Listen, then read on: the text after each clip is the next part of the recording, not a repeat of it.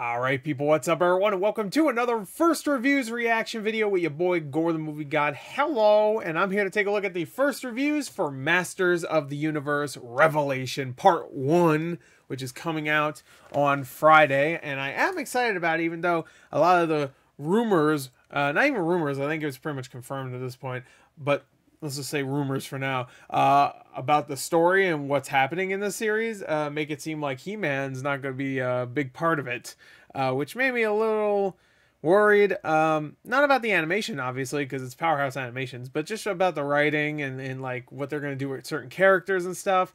Now, I haven't heard any reviews yet, but I assume it's probably going to get good reviews, but it could still be one of those things where, like, yeah, it's great, but it just doesn't feel like He-Man because He-Man's barely in it or something. Who knows? To be fair, I haven't watched He-Man since I was a kid. So there's super fans out there that love He-Man, that like love the lore and the weird characters and the toys. I don't collect the toys.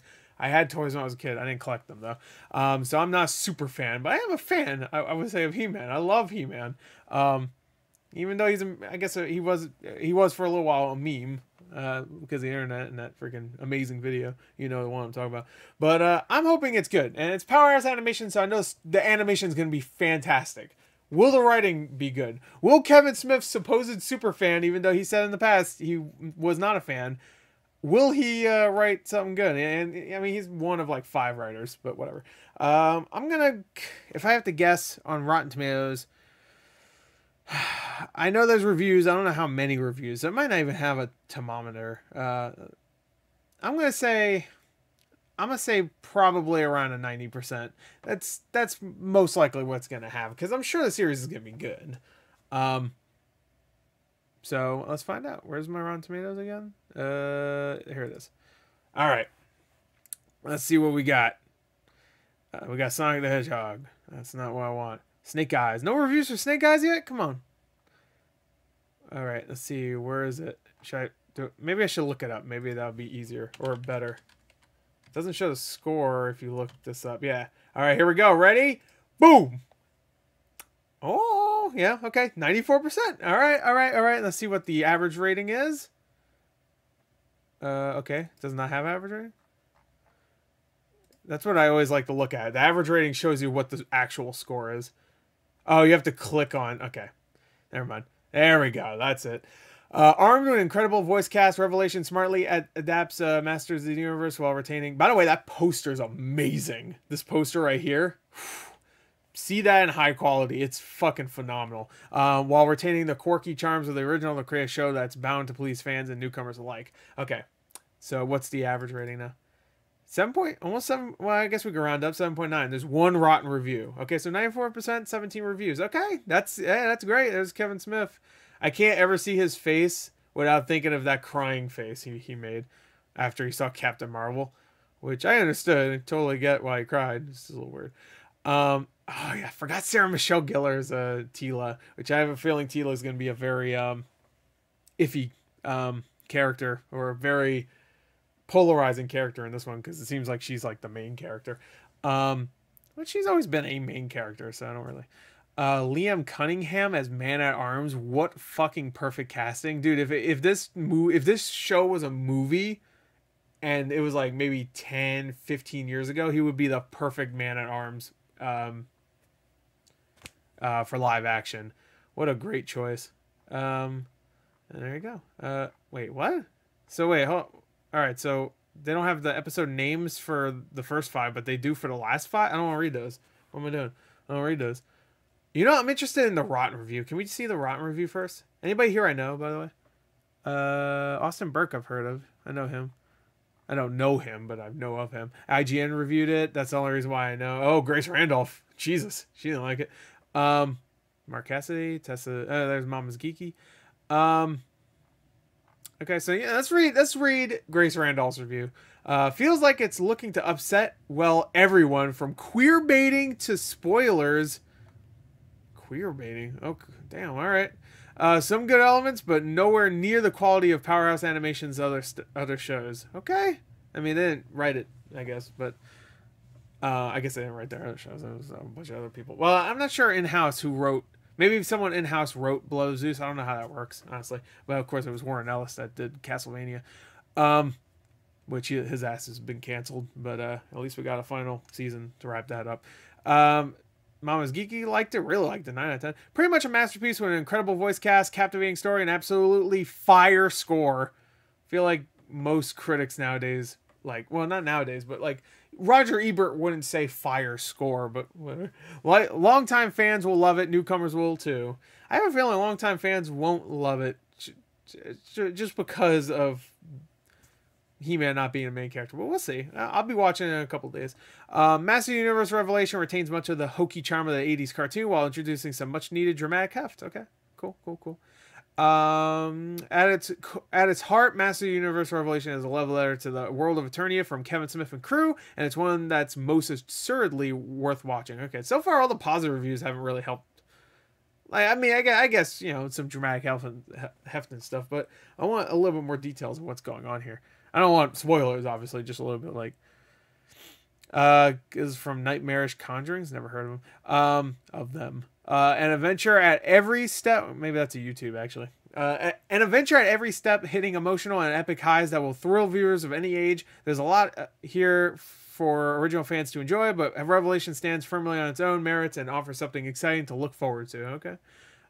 We Have a Hulk, really? Someone made either a website or YouTube channel named We Have a Hulk. All right. All right, I'm just gonna assume that was a mistake. While it's clearly a wonderful love letter to the original, the series also offers a bold new direction for both old and new fans alike. Okay, I feel like most of these these little quip, are they called quips when you just have a summary? These review summaries have been very the same, using different words and stuff, but all of them have been like, yo, people are gonna like it if they old or if they new. IGN, Matt Fowler. Kevin Smith and his writers have very much created a niche product here. I wouldn't say, I guess maybe nowadays it's niche, but I don't know. He-Man used to be a huge brand. Okay, but it's a beautiful and engrossing. I mean, He-Man was huge. I don't think people realize how huge He-Man was. But it's a beautiful and engrossing one that infuses Master Universe nostalgia with heartfelt storytelling. Okay, so all right. So far, I'm getting a lot of like, it's beautiful. It has drama. It has action. It's gorgeous. It has a good score. But I really want to know like something. Grace Randolph so far has been the only one that has told me something. I'm like, what? It's like, what? Revelation is this is from IO9, by the way. Revelation is a better and much more interesting show for doing more than merely going through a checklist of fan service, although there's still plenty of it to go around. Okay. CBR, any review of Master Universe Revelation would be remiss in not praising the cast. It's absolutely top notch. I mean, I feel like every time Powerhouse Animations gets a cast of voice actors, whether they be voice actors or just regular actors doing voice work, they always do a great job of casting perfect to the characters they are voicing. Here, this is the first time they're doing something where the characters have been established before. You can say Castlevania, obviously they've been in Castlevania games in the past, but most of them are, you know, from games where they were just a little sprite, you know, and some of them where they showed up, you know, like Trevor showed up in other Castlevania games, but it's very much like you could do whatever you want with that and it's fine. Where like this, obviously, as people are being getting a little upset because He-Man might not be the main character, you can't do whatever you want with it without people getting a little upset. Again, even if He-Man's not the main character and the show's great, I'll say it's great. I'm not going to say it's great, but it sucks because He-Man's barely in it. It is called just Masters of the Universe. To be fair, the original was called He-Man and the Masters of the Universe, but whatever. It still should be called. It should still have He-Man in it a lot, which we'll see if that's the case. Even if He-Man's not in it a lot in the first part, that doesn't mean he doesn't show up in the second part a lot and he's like the main character again. I mean, that is a possibility, but whatever. Again, I haven't watched it, so. It's unquestionably thrilling with terrific anime-inspired visuals from Powerhouse Animation Studios, delivering action set pieces, the likes of which fans of the original could have only dreamed of. Yep. That's from Radio Times, but Kibo, maybe Kibo. Kevin Smith is, I cannot say his name for some reason. Kevin Smith's Revelation gives a worthy ending to the original series. Well, how do you know that? Did you watch part 2? You watch part 2? Unless maybe part 1 ends it, and then part 2 is a beginning of something else. Because I'm assuming... No. I'm assuming part 2 will also be called Revelation, right? Whatever. Simultaneously respecting the spirit of Master of the Universe and involving it by taking risks that pay off. Okay. The Voyage. Here's my question though: is Stinkor in it? That's the only thing I really want to know. Stinkor and who else? I'm trying to think of like. Can I think of a deep cut? There's no way I'm gonna be able to think of a deep cut. I would say like Fisto, but we already know he's in it. He was in the trailer. Was Stinkor in the trailer? He might have been in the trailer, actually. I have to watch the trailers again. He might have been in the second trailer. I don't know. I need like a list. Oh, you know what? Maybe I should do that. Just look at a list of He-Man characters and see if I can remember any of them. That might be a fun video. Okay. It can feel like a reboot, but the show does retain some of the inherent silliness of its predecessor, which I got that exactly from the clip I watched yesterday. Revelation's writers never met a terrible pun they didn't like. That's amazing. I hope we get so many of them too. But why though? A geek community. Okay. That was The Verge, by the way. I think I said that right. Boasts stunning animation and all-star voice cast and will appeal to longtime He-Man fans and newcomers to the franchise alike. I swear, every review is the same. I mean, these are summaries. I get it, but whatever. Consequence. It's a great website or YouTube. I don't know. While its twists are dramatic and more than likely to cause some impotent nerd rage. Oh, here we go. There's the first one. It's still got its eye on delivering old-fashioned sci. I swear, if you just don't like something that happens and you voice your opinion on the internet, then you're an impotent nerd. You're what's another word for you're a loser besides just saying you're a loser. Like, you can't just make a video like, I didn't like that the character I grew up with was barely in the show that's a reboot of the show that he was the main character of, you know? Just saying, She-Ra got her own thing. I mean, it wasn't exactly the She-Ra I grew up with, but that's fine. Perfectly fine. Whatever. I think they made her gay. I think that's true. I haven't watched it. Hopefully I didn't spoil anything.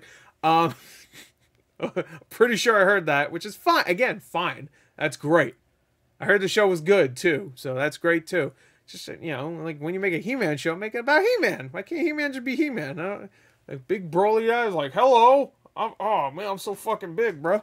Like, he squeaks. Like, that's how fucking big he is. He looks like a big balloon. It's still got its eye on delivering old-fashioned sci fantasy. I cannot say that. Science fiction fantasy. Or science fantasy. Whatever. Action of a type most He fans should be happy with. Most.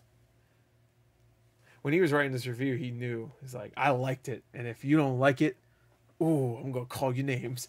Austin Burke. I don't watch his stuff, but I've heard of him. Part 1, shock factor will leave fans gasping for air, but the quality of storytelling is enough to make it worth binge watching, and the cliffhanger will make part 2 an essential watch. Okay. Damn. I wish all these reviews wouldn't say how, like, oh man, there's so many shocks, because now I'm expecting all the shocks, you know what I mean?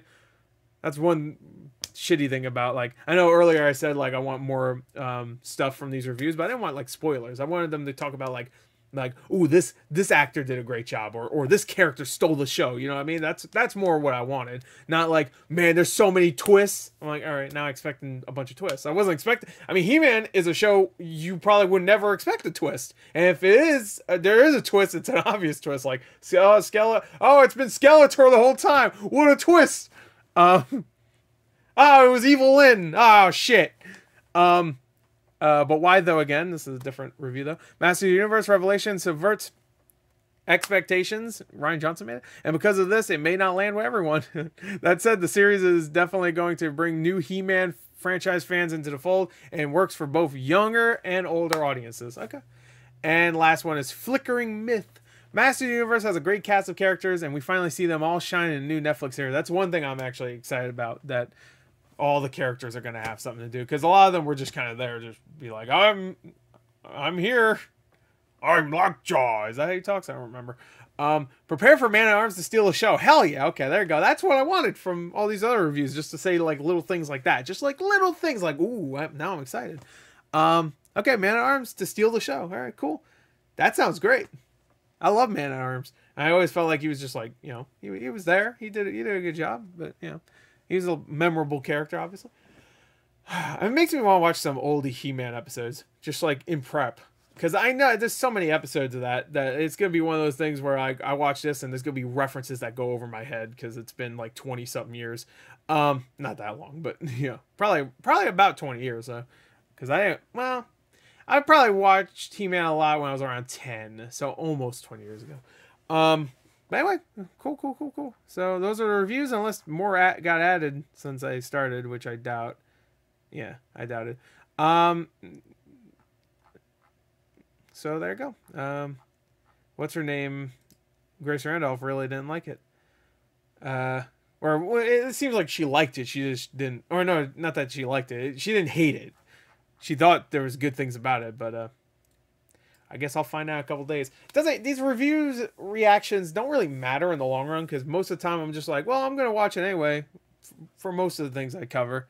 So it really doesn't matter. It's not like I read reviews and I go, well, now I'm not watching it because I like to make up my own mind anyway. If something looked like shit to begin with and I really don't want to watch it, and then I read bad reviews, then I'm not going to watch it. But that's not because of the reviews. Usually it's because I wasn't going to watch it anyway. You know what I mean? But if something looked like shit and then I read reviews and they said, oh, it's actually really good, then I'll be like, all right, I guess I'll watch it now. So the opposite works with reviews. When something's, you know, getting praise and I wasn't expecting to get praise, then I'll be like, I'll watch it. But like, these reviews don't make me want to watch it any more than I already wanted to watch it, because that first trailer was excellent. Even if you are not a He-Man fan, that trailer I think is really fucking good because they used the music perfectly, the animation's spectacular. Even if you don't care about He-Man, I think that show is gonna be fun. I think it will probably work better for you if you don't care about He-Man, because if he's not in the fucking show, you're not gonna be like, oh no. Not that He-Man was like a deep character, but still, he's like part of people's childhoods. And like, oh, whoa, new He-Man. I love He-Man. All the lore and shit. The lore for He-Man is nuts. For Master of the Universe, it's crazy. It's deep, too. You can get deep into it, and it's weird. But, yeah, so it's not like it's just a kid's show. I mean, it is, I guess. But there is a lot to it where it's a kid's show, but it's not like, I don't know, Fairly Odd Parents, where it's just like, oh, whatever, wacky shit. There's a lot of thought that went into some of the stuff. Anyway, queer baiting. Who is someone gay? Is He-Man gay? That would make the most sense, honestly. You know, if that happened, I'd be like, yeah. But if it's somebody else, I'll be like, I don't know. I don't know enough of all the other characters to be like, oh, that makes sense or not. So. Anyway, I don't really care, honestly. So anyway, there you go. Bye.